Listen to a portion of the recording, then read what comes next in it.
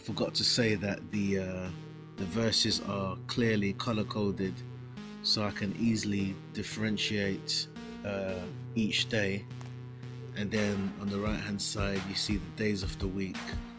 I should have thicker lines between each day. I'm working on that, so that I can write the right verse to the right day of each week.